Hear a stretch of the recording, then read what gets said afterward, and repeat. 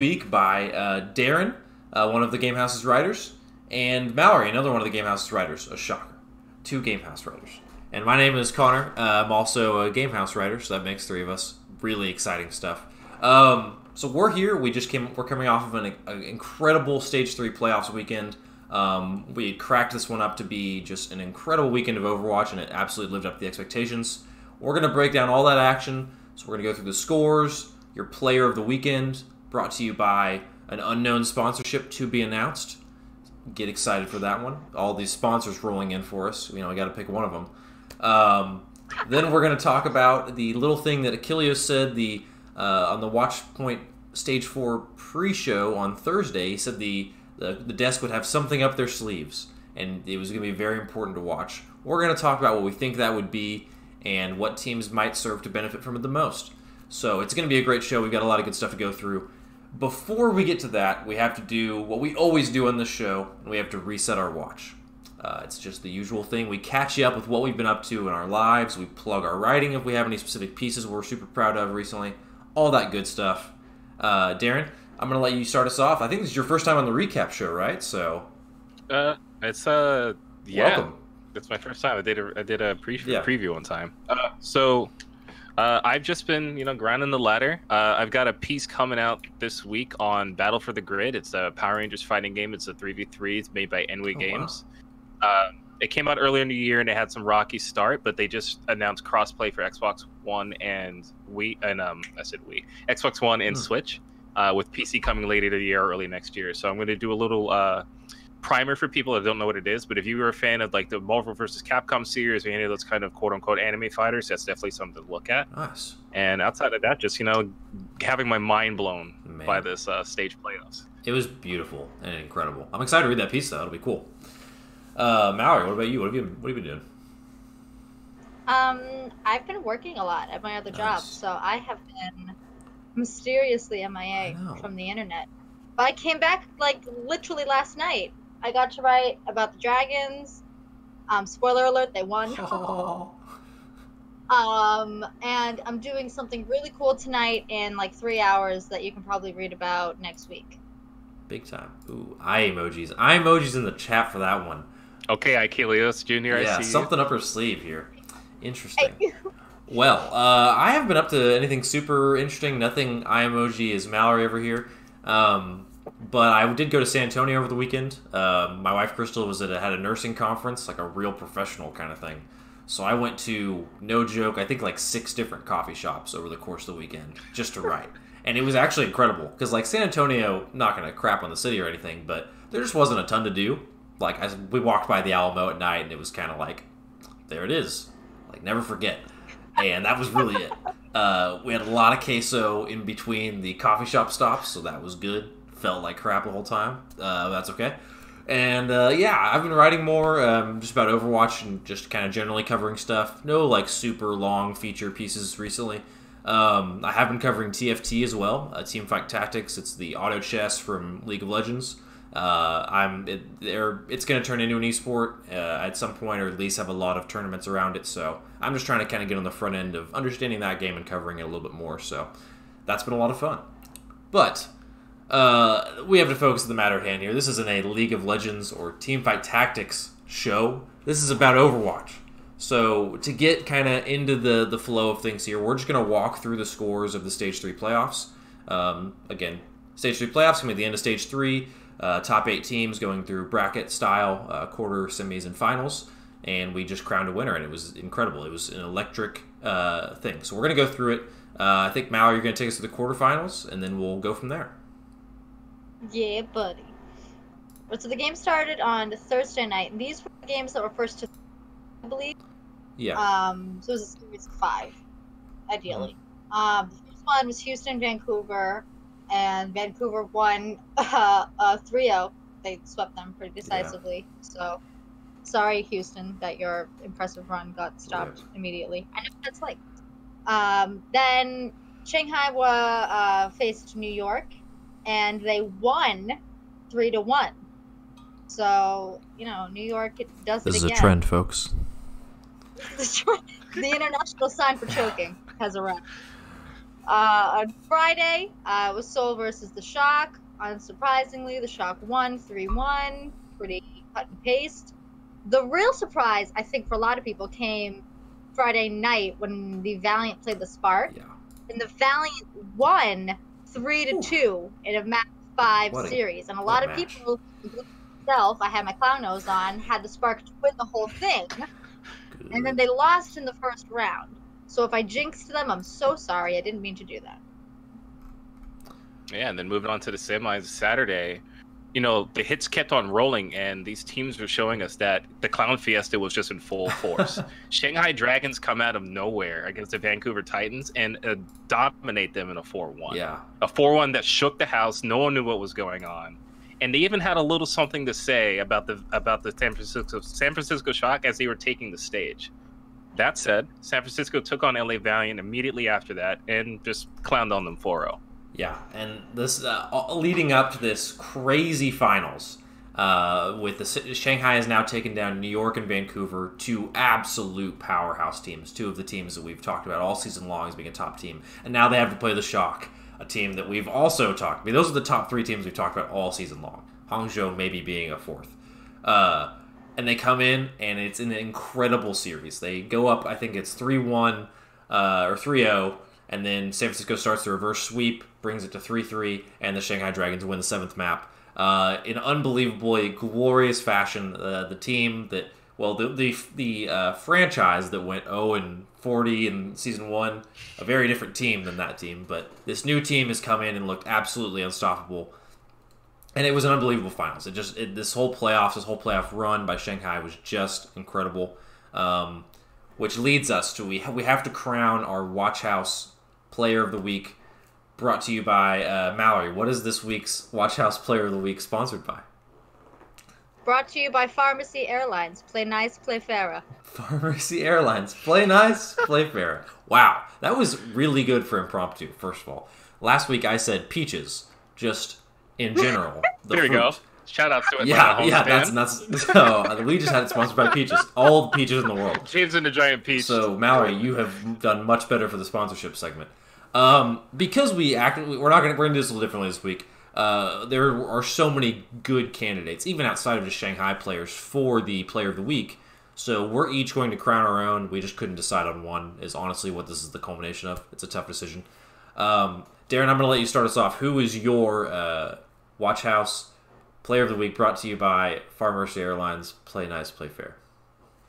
So, I don't want to betray my Shanghai fans because I am a diehard Shanghai Dragons fan. All right, look through my social media history, you'll see how much I love them. But I think that there needs to be something said about Rascal and his ability to more or less take over the postseason by being the only support to play Baptiste. I was checking it out on Omnic Meta, and he's got, I think the highest person after him has like 27 minutes total for the entire season. So for him to put in 156 hours on Baptiste and just make the immortality field and that kit look like something that you can't deal with, that to me just you have to shine that out. Yeah, absolutely. So Rascal for the San Francisco Shock. Mallory, who is your WatchHaus Player? Kate called it out in the match. It has to be the King of the Pirates, Luffy from the Shanghai Dragons. Yeah. I would like to sort of have him share this with Koma as like an unstoppable support duo, and I'll tell you why. Luffy was getting sleeps that like nobody else could have gotten. He was absolutely killing it. He's the sleep god, and he was popping off, and he deserved to.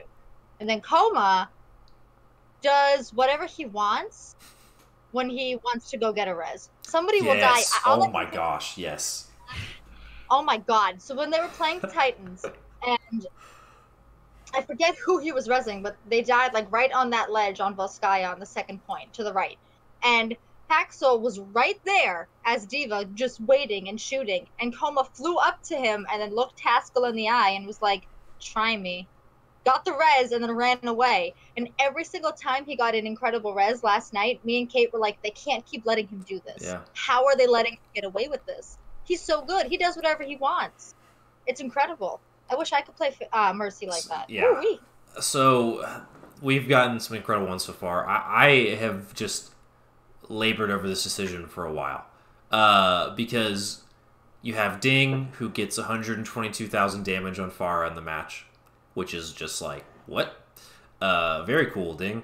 Then you have Gompsu, who like showed an unbelievable wrecking ball. In addition to all the other stuff he was doing, like he would go in and like, to no fault of Rascals, but he would force out that immortality field so fast on so many occasions because there was just so much pressure coming in. And then they allowed that to draw that out early in the fight, and it led to a lot of good snowballs from there. But I have to go. I wrote a piece about him today. I have to go with Youngjin. If you look at the Shanghai Dragons of stages 1 and 2, this is C9 Youngjin on Dorado. This is Youngjin who was stuck on Brigitte, struggled like a lot of other DPS players on that hero. Kind of like Jake, he would get caught out and a little bit too far in the front line quite a bit. Just struggled on it. It was not in his nature to play that hero, just like so many other DPS players. And Shanghai has realized that, and this is a credit to their coaching staff as well, and also to Houston's coaching staff for doing a similar thing with Jake. They have just allowed Youngjin to... They haven't built around him, but they've allowed him to do what he's best at, and that is this Doomfist Roadhog that is just unbelievable. And not only was he playing better, but he was playing with like this sick swagger. He was just stunning on people. He had no regard. Like the 180 hook on Havana is a swagger confidence move. That's a bold play. And he made like some flanks on Doomfist that were very much in the same vein as well. But seeing a player who got so mocked and so shamed for the C9 to now have all this swagger and popping off on these heroes was just like a great redemption arc for me. So I got a lot of feels about Youngjin. The dude played like Reinhardt and Genji in the same like 7 minutes on one map early in the season, and I fell in love with him at that point because I was just like, who is this guy? So a big Youngjin fan, probably always will be, but he has to be, from a very biased perspective, my WatchHaus player of the week. That being said, like we talked about, I mean, this was just an unbelievable series. San Francisco were absolutely in this. We talked about in our pre-show meeting, Choi Hyobin is an excellent candidate as well. For as good as Youngjin was playing, Choi Hyobin had the best of him on Roadhog quite a few times. And you have to credit Choi for that performance. And, you know, if San Francisco doesn't field that different roster and they take map 1, it could have been a totally different series. So there's a lot going into this that makes this a tough decision. So, yeah, any other lasting impressions from that match? I want to make sure we fully talk about it before we go into our next segment, you know. I think for the first map, when Shanghai won, you know, you could feel it in the air. Even if you weren't live, even if you're at home, you could feel that something was about to happen that night. And you could see that San Francisco, because remember, they had just put that interview with Sinatra and Super on right before the match starts. And Sinatra was talking as much as he wanted, and he goes, watch us lose, ha ha ha. But I tweeted earlier that what was poetic about it was that I think at the end of stage 2, or like earlier at the beginning of stage 3, they actually had Sinatra and Super on WatchHaus. Not WatchHaus, they had the preview show for Overwatch. Yeah, WatchPoint, yeah. And thank you, WatchPoint. And one of the things they said about teams that had a chance going through the rest of the stage, they had like either go undefeated or have a really solid record, like 6-1. They said it was Shanghai because the things they were doing in scrims were mind-boggling. So if you factor in that piece that they said that Shanghai was doing completely nasty things in scrims and then couldn't put up the numbers and couldn't outperform them when it mattered, that's a story right there in itself. And then I was just thinking about that the entire time, and it was just like completely just shutting down my brain. I couldn't even think. Not properly. I was like a hype beast. No, seriously, yeah. I mean, that's very true. Mallory, do you have anything that just from the match, standout things, just kind of things you're thinking about? I mean, all of it was sort of like a 3.5-hour panic attack. Yeah, that's very fair. So that's very fair. I was feeling a lot of things. I think when they went into map 7, I picked up my can of alcohol and I cracked it open and I was like, it's time for this, I guess. Here we go. Overall, I mean, it's so interesting to think about what Shanghai's going to do going forward if 222 is going to be a thing, because they play a lot of triple DPS. And Ding, it's hard to choose who you want to be on DPS because Ding does whatever he wants. And I respect that about him. He let out a lot of barrages directly into a matrix, and you know what? At some point, you just got to say he's doing what he can. Yeah. Diem is a Widowmaker god. Yeah. We saw his stats before the game started. He's number 1 in I think everything. Yeah, he's 1 or maybe 2 in some things, but yeah, I mean, Yeah, I think he was I'm like checking on the tied. meta right now. Yeah, I was about to say he did because they posted the whole graphic. I think he was tied with somebody in another Probably one. Carpe. Probably Carpe, his best Fitting. friend. Yeah. So I'm really, really happy for them. This is what they deserve. Yeah. I don't know what sort of comps they're going to do going forward, but I'm very interested to find out. I'll say that. Yeah. And maybe, just maybe, if they want to play 2 tanks, we can see Geguri again. Yeah. For the love of God. Man. Bring her back on stage. Funny that you bring up Geguri. If you look at the Diva players in the league, and there's 24 of them, she's still ranked 13th, and she's only played 150 hours this entire season. Yeah. I mean, so for her to play the bare minimum, because I think the minimum to get ranked in that top level is like 146 hours. So sorry, 146 minutes. I think for her to even show up in the top half, or even the beginning of the bottom half, having not played at all, that says you a lot about her play. Yeah, I totally agree, and the fact that we're on this conversation leads us just ever so cleanly into our next segment. So we're talking about how Shanghai is going to handle possibly having to play 2 DPS, and that is because what we're looking at coming up, and this was teased during the broadcast during the Shanghai and San Francisco match. Achilleos first said that the announcers had something up their sleeves for Thursday, and then Puckett and the gang were just clowning on the desk, and there were some not-so-subtle hand gestures that lead us to believe that 222 is going to be announced Thursday. Oh, look at us doing the same thing. Being announced Thursday on the Watchpoint Stage 4 preview show, or whatever you're going to call it. So, with that in mind, it's been all but confirmed. We've had some Overwatch people on this show, Overwatch League people, like John Galt and Trill, who have said about all they can say to confirm it's going to happen without saying that Blizzard has confirmed it. So we are pretty sure at this point, about as sure as you can be, that it's happening. So to do that, we have to talk about the implications. This is going to massively change the layout of the season. Teams are going to be forced to, if you're not familiar with what 222 roll lock is, they're going to be forced to play 2 DPS, 2 healers, and 2 tanks. So we are going to go through some teams that we believe are going to be the biggest winners out of this deal. We don't like to focus on the negatives here on WatchHaus. We're only going to focus on the winners. Who's winning? Whose stock is going up on this from this meta change? So, Mallory, I think you've got the first one that you're going to kind of highlight for us. Who is the first winner in your mind of the 222 lock? Kate's going to like this one because it's the Philadelphia Fusion. Wow. Of course. You saw it a little bit in one of their games. I think it was their first game against Boston in Stage 3, where they were like, we've had enough. And EQO was like, Brig Jail? Not a thing anymore. Played Genji for the first time all season and absolutely destroyed everybody. Yeah. He hurt my feelings a lot that day, but it was worth it. Because we forget how good he is because he's been stuck in Brig Jail for so long. Like, EQO, they made it to the grand finals last year because their damage players are so good. Carpe is right there. EQO is right there. Once they get unleashed and can do whatever they want again, oh man, these fools are going to be quaking. Yeah. This seems ever so similar to the Philadelphia Fusion of last year. It's like they're decent all season, a big meta change comes along, they catch the right end of it, and they start going off. Now, Sato came in, and some other things changed too, but the point is, I think this kind of unlocks the Fusion as well. EQO is another player like Youngjin, like Jake, who has really struggled on Brigitte, I would say, throughout the season, and it's just not in his nature to play that hero, and I think he's going to be totally unlocked now. I do think the Fusion should be a little bit worried when it comes to depth.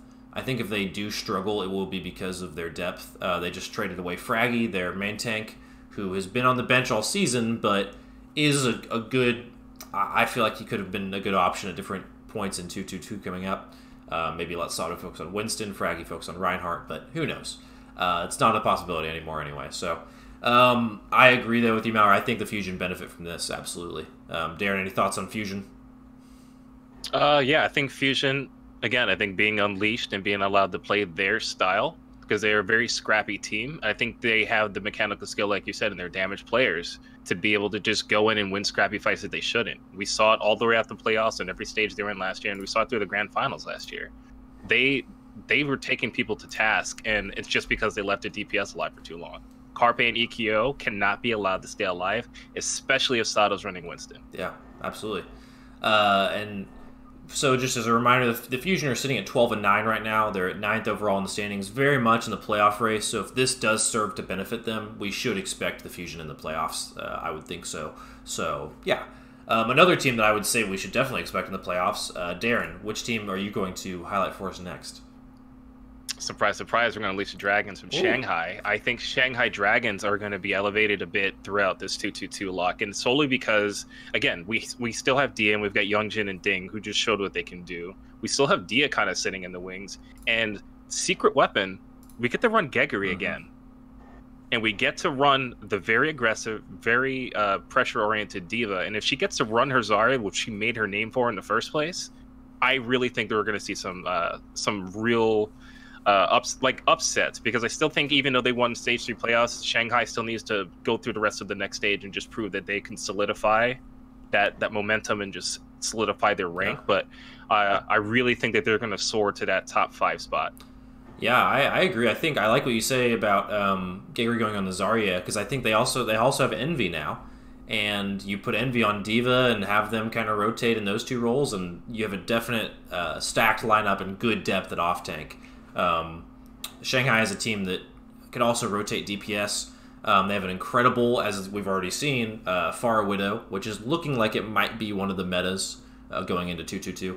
But if they end up doing like a Sombra Doomfist, you've also got that if you bring in Youngjin, or just any combination with a more projectile kind of player like Youngjin is. So I completely am on board with this as well. I think Shanghai is going to get much better. Mallory, any final thoughts on Shanghai before we move on to the next one? I agree, and I want to see them in the... Yeah, I think we will see good things from them. I'm going to jump on our next one here. So I'm going to say that the Houston Outlaws are going to be a winner of the 2-2-2 roll lock. Houston clearly was not a fan early of the GOATS era of Overwatch. Didn't do them very good. So once they got away from that and kind of started crafting their own style, it worked out.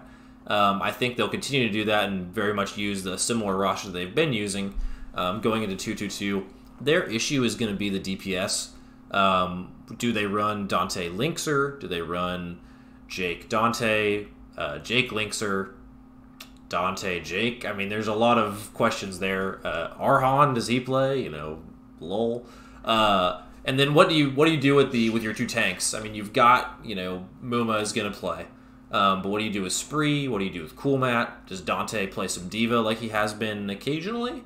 And then obviously supports. You're probably looking still at Boink and Raucus. So I think that Houston is sitting currently at 8-13. We were looking at some numbers last week for like how many wins you're going to need to get into the season playoffs. It's looking like 14 is like you're solid, you're safe. 13, there might be like two teams at 13 and map differential ends up kind of bumping someone out. So if they can go 6-1, they're probably in. That's a super tall task, but they've also got a very winnable schedule. Them and the Valiant both have incredibly good schedules to close out. So I think Houston can and possibly will do that, and will benefit from the lock for sure.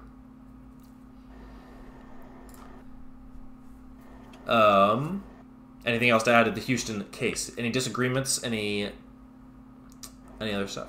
What do you guys think? I think Dante is a mad lad, and I think the more that they play him, I'd also like to see more Chili Matthew. Yeah, he's a diva. I agree. And I think Raucus, I think part of him, and between him and Muma, obviously they're going to be starting, but I think they need to just buckle down a little bit and just be a little bit more focused. I think sometimes that their positioning is a little weird. They get picked off early, or they feed when they don't need to. And I think as long as the two of those can rein in and be be that heartbeat of the team along with Jake, I think Houston's looking pretty good. Sweet. Darren, I'll let you take the next one. Who is another one of our winners of the 2-2-2 lock? Sure.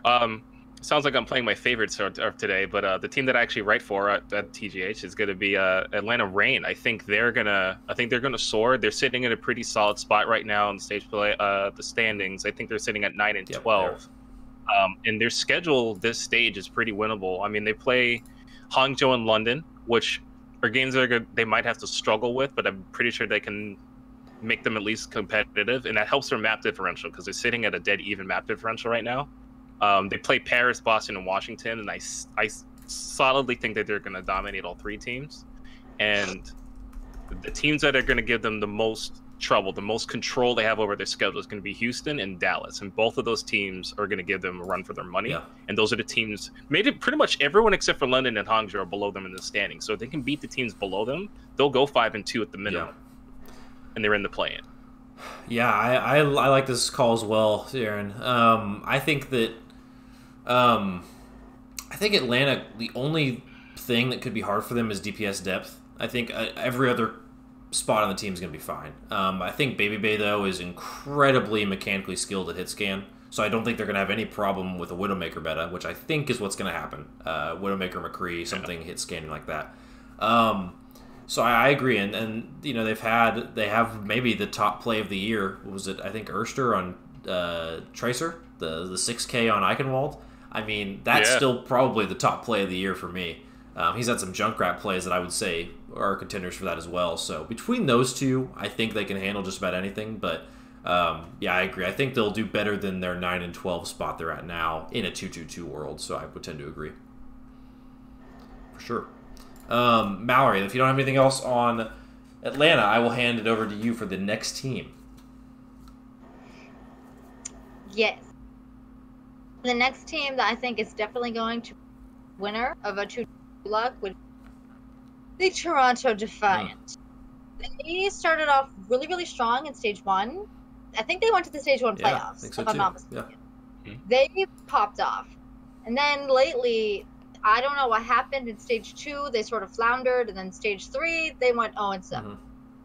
So the plot armor says that they will succeed next season.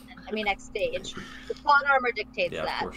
But on top of that, during this Stage 3 madness, they signed 2 of, I think, some of the best DPS players in Mr. Logix and Mangachu, my personal favorite professional Overwatch player. I'm very happy somebody finally picked up Mangachu. It is about time. Thank you so much, Connor. And Mangachu, their hero pools are so contrasting, so it works because Mr. Logix is a Widowmaker god and a Tracer god, and he does very well. And then Mangachu can play Torbjorn, and you know what? Sometimes that's all you need. Sometimes you just need Torbjorn. And with all the changes that they're making and integrating, because they have gods now too, he's been around for a little bit. I think all these new players that they've brought in and that they're going to be rotating in, and with this time off they've had with the playoffs, and then the week and a half break, I think they're going to come back. They're going to be stronger, and I really, really hope that they can sort of catapult themselves into a better position, because their Stage 1, I think, has sort of helped them even it out a little bit in terms of their standings. But I don't know how possible it is for them to make it to the season playoffs, but it'd be nice to at least see them make a comeback. Yeah, we talked about this last week, and they would have to go 7-0, it looks like. Most likely, which would be a tough ask. But potential, I guess, if things really... 2-2-2's it's the Wild West, so we have no idea. Maybe they do it. Who knows, honestly. I agree. I think they have, of all the teams we talked about, have by far the most DPS depth. You have 2 Western DPS players that are pretty solid, and then ones that you just talked about. We also have IM37 and Ivy, who were kind of leading things for them before this. They struggled a lot, but I think maybe in a more rotational, traditional 2-2-2 system, they could have a lot more success. As a team, they've just got a ton of depth in general. They look like they're shifting towards a Western roster. That might continue to happen. We'll just have to kind of monitor them. But if they can find some identity to kind of close out the season, they could absolutely reasonably improve, I think. I'll close this out with our last one, and then we're going to talk about just a few other teams that might not necessarily be winners, but ones that we're just kind of confused about. Maybe do 1 or 2 each. But I think the Washington Justice... for some similar reasons as the Toronto Defiant, where you can only go one direction from the bottom. I think they are going to improve. Corey has shown time and time again that he is a very capable DPS player. Stratus, I believe, is a really good... he reminds me a lot of Youngjin, is a really good Doomfist, and he's also hilarious, so I just want to root for him just naturally. So I hope he does well. But yeah, I mean, I think that Washington is going to be a team that looks good. You've also got Otto, that's the other one I was forgetting. Otto, who's of course awesome. So I think Washington should look better. I don't know that they're going to look incredible or maybe even not even end with a winning record at this stage, but they're going to, I would guess, win as many games this stage as they've won all season. So I think that would be a great way to end things if you're a Washington fan. They've got more announcements coming very soon. Definitely keep an eye on their Twitter tomorrow. Just word of the wise. I think they're going to continue to rebuild. They also just got the two guys from Envy, Lilish and Ellie, I think, Ellie Vote. The two, yeah, the two former Angry Titans, their tank line, basically, their front line. So, similar to Toronto, they're doing like a Western rebuild, it looks like. So, I could see good things happening from that. Mixed rosters do well in the Overwatch League, it seems like. So, you guys have any final thoughts on Washington before we jump to some other teams? I'm just excited to see them make it work. I want to see Fozix pop off in support. Yeah. I've always liked this play. So I just, again, like you, I just want to see that team just play better and not feel like they look lost. I want them to just be confident out there and just give these teams a nice competitive game. I think they're going to win the first 2 games though. Yeah. But they have Florida and Toronto. Yeah, those will both be good games. Yeah. I do want to get to a few teams though that we could be. I'm not going to say these are going to be losers of the 2-2-2 because we want to focus on positivity here on WatchHaus because that's what we're all about. But the other thing is we really just don't know. This is so much going to be the Wild West.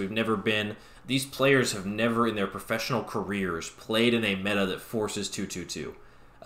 These guys have been playing the game since possibly 2015, 2016, have never played the game this way, where it is forced. So that has a lot of implications, and so we don't know who's going to win or lose until we see it happen.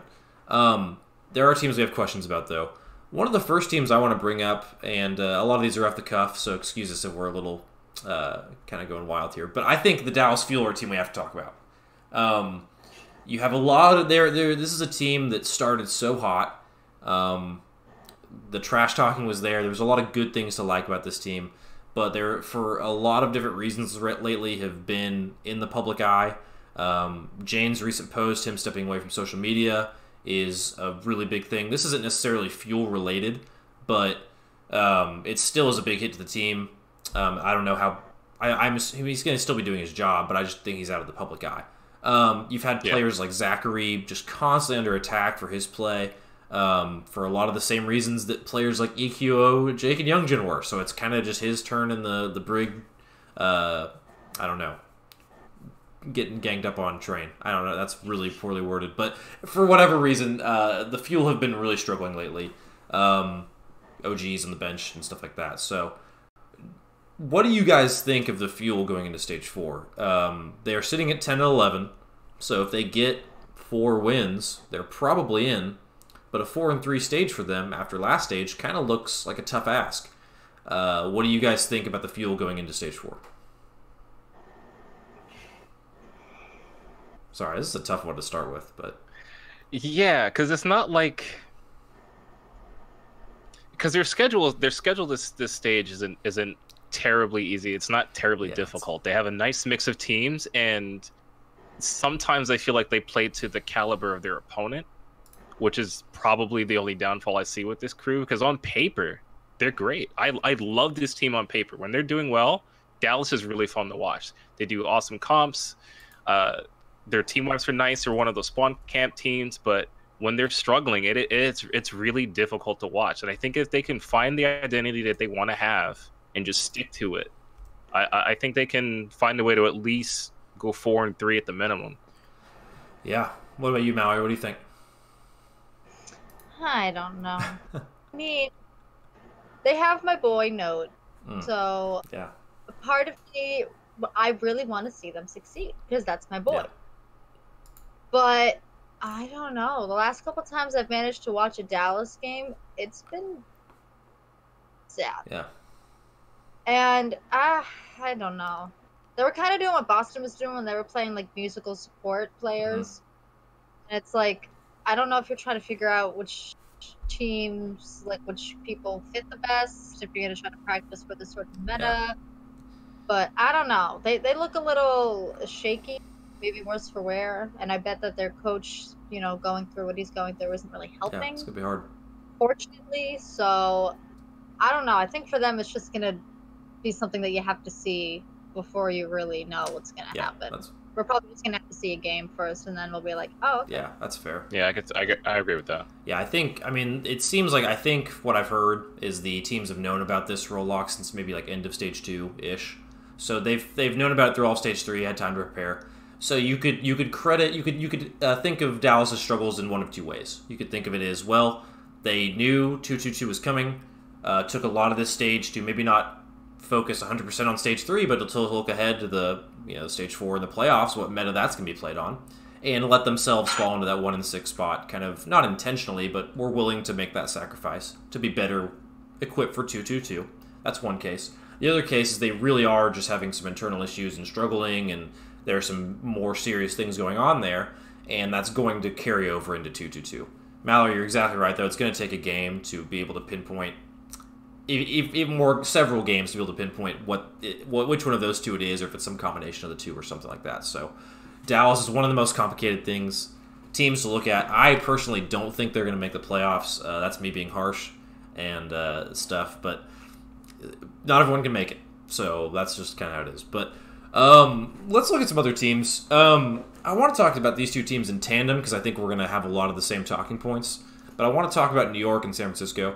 What do you guys make of teams like these that have, like, I don't know, 10,000 DPS players on their bench just, like, waiting? What are those teams? Are those going to be better teams, or is there going to be too many chefs in the kitchen? Like, what's it going to be like for those two teams? I think for New York specifically, that you're going to be able to specialize for map and map type. We'll probably be able to get to see a lot more Pine on control maps, especially busting out the McCree on Ilios. Sabiovi is back, thank the gods, and it's just, I just really think that, for a team like, again, like what, they have 9 players on the roster, I think they have something like that, 4 of them or 5 of them are DPS, something crazy. They have 10 million people on the team that can click they have heads. 5 DPS. So. I don't think they're going to have to lean their playstyle and their resources into Jonak as much, which actually makes it scarier because they're unleashing the guns that they have sitting in the back stockpiled for this entire past few months we've had of this season. Yeah. As far as San Francisco, we remember what they were like last season, and I don't want to hold that against them, but I think they had a situation where it was like too many cooks. So I think they're going to have to kind of find a direction and just go from there. That's just my take on those two teams. I wonder to what degree, like, we've heard this said from, I think Taimu's tweeted about it at one point, where he said, like, there's nothing worse than thinking you can do something for your team and not being able to play, like just being stuck on the bench. And Sabiobi said, like, I almost walked away from the game at one point. Like, the Overwatch League put out a really good video piece about Sabiobi where he talked about going through being on the bench. So you wonder, with both of these teams, you have so many star players on those teams just sitting on the bench. I would call Pine a star player. I would call Sabiobi a star player. I'm not quite there with Flower yet, but he's close. He's very good. I would call Striker an architect, both on Striker certainly, but Architect on the cusp of being star players, and they're not playing. Yeah. I mean, Striker and Architect played one map and just kind of got thrown in there, but so I don't, like, to what degree are these players going to want to play? Like, what breaks the back for them? That's my biggest question with those two teams. I think they're going to be fine. You certainly have options to where you could just tell, like, Striker, only play Tracer. If we play Tracer, you're going in. Sabiobi, same thing. Architect, if we're playing Widow, you're going in. And be able to specialize that specifically. I don't think that would make the quality of the life of the players very high, but you could certainly do it and have some more mastery. I don't know, I'm not a coach in the Overwatch League. I don't know. Mallory, what do you think? Yeah, that's a conversation I had last night when I was thinking about it, because, like, in a 2-2-2, will they play Striker or will they play Sinatra? Because Sinatra also plays a really good Tracer, if I'm not mistaken. Like, that's why he was doing what he was doing.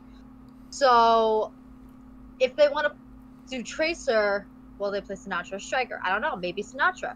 If they want to do Widowmaker, it's going to have to be Striker because I don't think Sinatra plays Widowmaker to the same level as Striker because Striker was really good at Widow last year. He definitely wasn't. He wasn't Carpe and he wasn't Prophet, but he held his own, and he made it pretty far in the Widow 1v1, which everyone was surprised at. So I think if they want to go more towards Pharah Widow, like you had mentioned earlier, if that's sort of one of the metas we're going to be seeing, we might be seeing Striker more often, and Sinatra could be benched. You know, we don't know how that's going to go down. And then, you know, there's Rascal. Exactly. And Rascal is, like, Sombra's #1 fan. Yeah. So if they want to do more Sombra stuff, they're going to have to put Rascal in. And it's just, like, literally, I said musical support players earlier, but now I'm going to say musical DPS players. It's like, who plays what? You play this, you're going in. You play this, you're going in. And so I wonder with those teams, like, will it affect team synergy? That's kind of one of the cores. The desk talks about it a lot, like how you need a core 6 for synergy and communication, just familiarity. Will that be a factor? Like we saw it happen with, it was with Choi and Architect maybe, where they had the halt hook. No, it was Smurf and Choi. That's what it was. That's why they were saying one of the perks of having Smurf in is they can both speak Korean and call out halt hooks more. That's a real thing for these teams, and so it'll be very interesting to see what the effects of that is in higher numbered DPS teams like those two. In the end, though, like you said, I think both are locked into the playoffs. Like they're both making it. They're good. But we could definitely see those two teams have worse stages than they have been having. I would think that's a possibility. I don't know, but it's certainly interesting. Since we're at the top of the bracket, we'll take a couple more of these teams and then we'll dip out for the night. We talked about Vancouver pre-show some. Darren, I know you had some thoughts about this. Should we be worried about the Vancouver Titans, or are they good? I wouldn't be worried about them. I don't think they're going to suddenly drop and go like below 500 or anything, but I think the prestige behind the brand is not going to be as impactful to the teams that they're going to go up against, because again, we haven't really seen what they're, well, if you don't count that game on Horizon Lunar Colony where they ran quad DPS, bumper and jump and all that stuff, but if you don't take that kind of silliness into consideration, they're still a solid team, right? Don't get it wrong. But I think a lot of these other teams were hindered by the fact that they had star power DPS players that couldn't play. So they had to really find a way to work inside the GOATS meta, and it's more teamwork oriented. I don't know if Vancouver can play the same style with Bumper being the way he is if they don't have all those extra resources to pour into him. If people are allowed to get deleted with one-shots from across the map, especially like if they're playing Numbani, I'm expecting probably Ash for Kree to be played a lot on that map also. If we don't get into a lot of the Hack Fist, Spara, sniper stuff. But I think that their identity is going to have to change and their style is going to change. I think they're still going to be aggressive because you can't change that. But I think the way in which they take space is going to have to completely be a 180 for them to be competent against a lot of these killers. Yeah, I agree. And this is where, we reported, Shy Guy on the site reported that Tizzy has been signed by them. It's reported that he went back to Korea to get some visa stuff worked out, and he'll be coming back. But with Tizzy joining the roster, I don't know if he's going to be able to start necessarily for Stage 4. I'm not sure what the timeline is for his expected start date, but that could be what they're worried about, is a lot of Bumpers, the way he plays. They could want another option at main tank. It's telling that that's the first player they signed. This is kind of a core roster, and so who is the first backup they were going to bring in? And it's main tank. So I don't know if it necessarily says they're not confident in Bumper, but it definitely says they might want another option. So that's something to keep an eye on for sure. I agree. I think I don't know that they are going to, like you said, dip super low, but they've already been just looked like a different team than they were early in the season lately. Losing 4-1 to anyone was out of the question for them early on. So definitely an interesting team to keep an eye on. Let's see here. I don't know. The only other team I could kind of see us talking about a little bit would be Guangzhou. I love talking about these bubble teams because I'm just a big fan of who's making the playoffs, who's not. I love that conversation. So sorry if I'm being biased towards these teams. But Guangzhou is fascinating.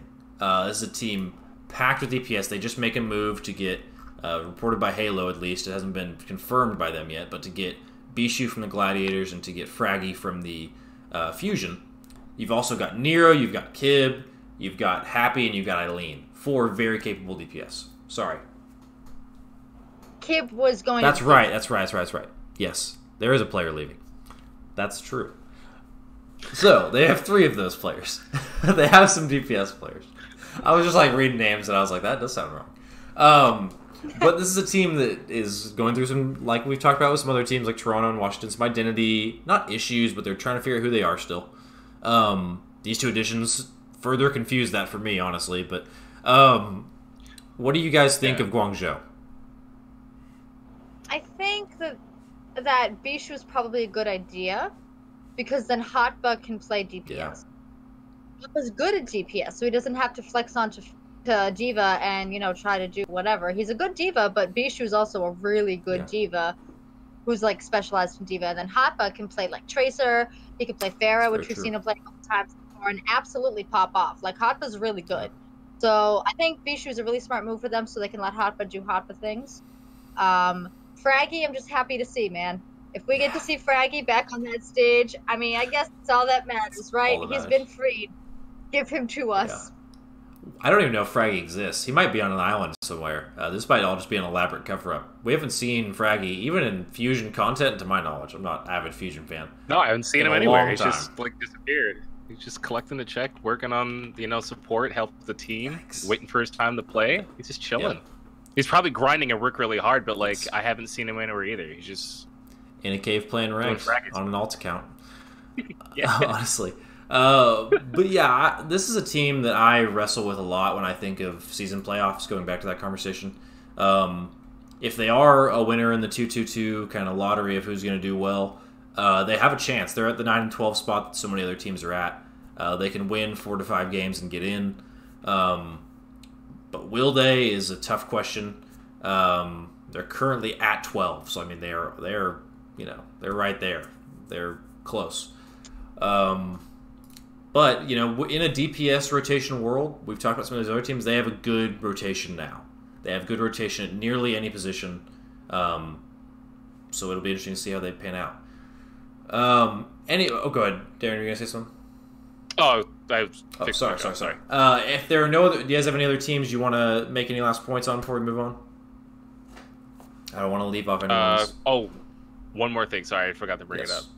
What happens to Chengdu? That's very interesting. I was going to bring him up too.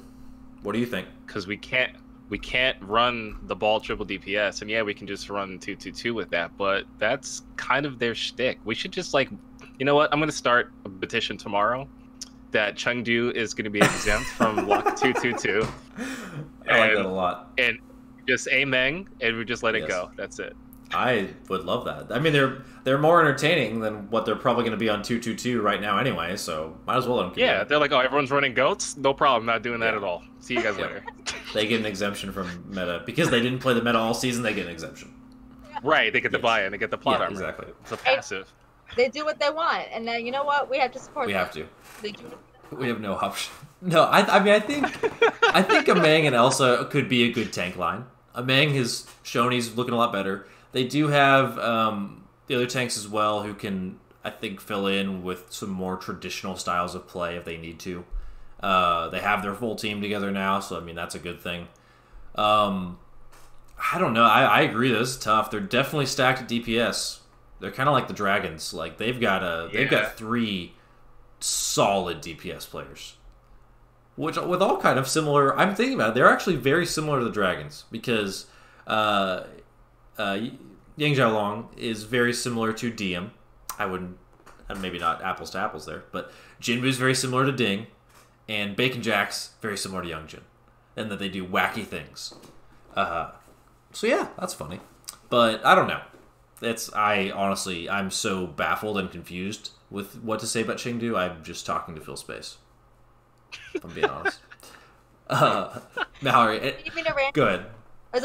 Do you need me to rant about London? Because I can rant about Please London. rant about London. Oh, please rant I would about love to hear London. this. Aces honk incoming, boy. Mallory's rant. Spam Aces honk in chat, please. Get some Aces honk in here. Here's the tea. I said it before, and I'm gonna say it again. And I don't care if I look like a fool after I say this. The deal is, I don't know what London wants to do 100% of the time. Because sometimes they play like, oh, maybe they did win last year. Maybe I didn't think that was all a dream. I didn't hallucinate that. And then sometimes they got the clown shoes on, they're squeaking onto the stage, and then they just fall apart. So the issue that I have, Oh my god. I don't know. I feel like they are two different teams, but they're one team, and that's a problem because you don't know who's going to show up that day. And like, I remember last year too, London literally just like cut almost everybody off their team and kept the 6 people. And they're like, we're going to play with these 6 people, and that's going to be it. And I was like, all right, that's a bold choice. But then they won. So I'm like, maybe it's not bad. And Connor had to remind me because I completely forgot that they had Prophet, who's good at this game. And I was like, all right, maybe in a 2-2-2 they can succeed because Prophet's pretty good at this game. Guard's pretty good at this game when he gets to play Sombra. But overall, I don't see it happening. I don't understand. I don't think they're going to make it to the season playoffs. And if they do, you're going to see me angry tweeting about it. Oh. And that's all I can say about that. I mean, they kind of surprised everyone winning last year in the first place. They're going through the playoffs at the end of the year, and everyone's like, wow, London's good? Yeah. What's happening? How is London beating everyone? What? Is it the same London Spitfire? They're a team that's 14th ranked right now in the league, and half the teams in the league are worried about them, and the other half are just like, do they know what they're doing? Yeah. How do you game plan for a team that doesn't know what they're going to do when they show up every day? Yeah, that's very true. Gotta ask Stylosa or something. I don't know. Yeah, no, I totally agree. So, I can't add anything else to that. Aces Honk is all I can really say. My expert analysis. So, there you go. Kate in chat brought up Paris. I think that Paris is an interesting team. I won't riff on this too long. I'll just say this really quick. I think we talked about this last week, but I think going into the season we thought Paris would be these GOATs gods because they're from EU, and that just inherently makes you good at GOATs. That didn't prove to be the case. It almost looks like now that they're going to be a better DPS team than they were a GOATs team. So if you are a Paris fan, I would have some hope. I think they're actually going to be better.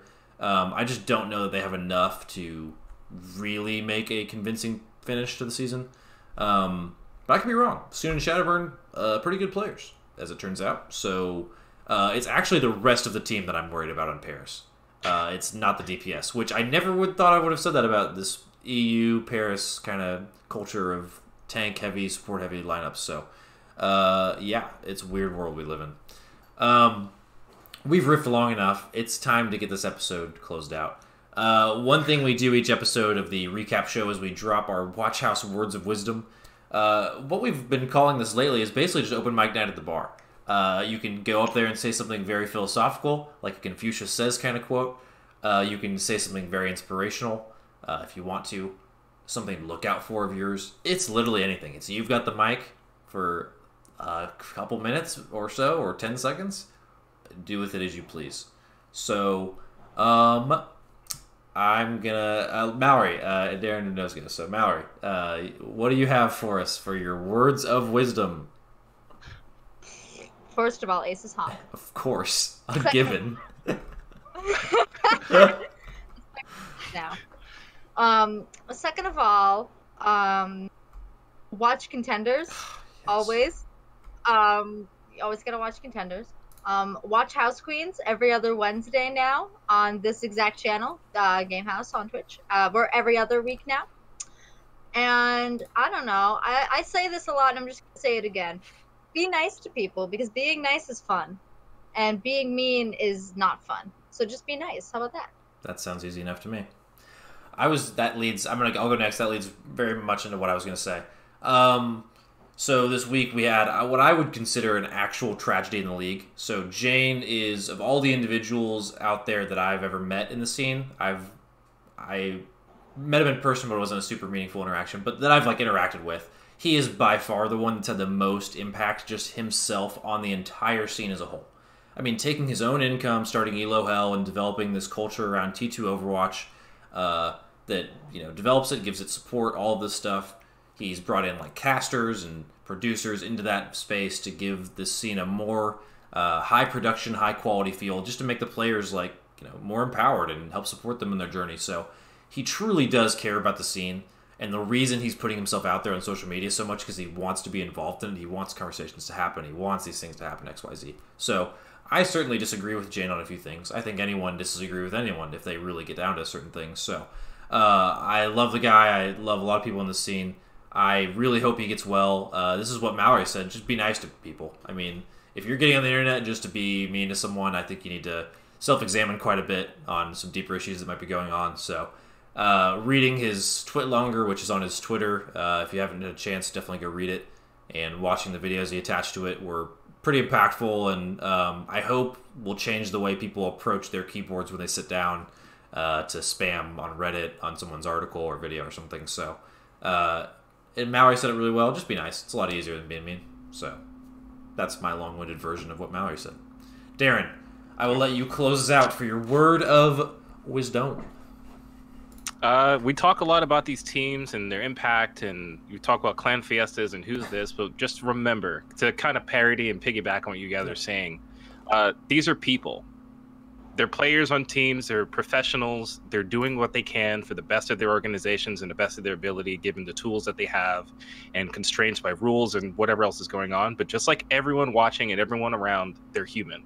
So if you treat every person like the way you would hope to be treated when you're going through something, and if you assume that everyone you meet online, especially in the ranked ladder, because they know who you are, is going through something, it'd be a lot better. That said, be good to everyone on the ladder. Don't throw. Pick Torb. Hammer kills always. Okay, that I think we're good. I don't want to say anything more because I want to end on that note. Thank you to, again, both of you guys. This was a really fun episode, as it is every week. Darren, thank you so much for coming on. We'll have you on more for sure. It's been a blast. Yeah. Mallory, thank you so much for being on as always. Definitely go tune in to House Queens on Wednesdays, preview show on Thursdays. We've got a lot of shows here on the TGH Twitch. Go check them all out. A lot of good stuff. Watch the WatchHaus, Watch Point preview show on Thursday as well. Gonna promote another thing because we got to see what the announcement is. It's gonna be huge. But yeah, again, thank you so much for everyone for tuning in. You guys are awesome. From our house to yours, you guys have a good night. We'll see you on the other side. Peace.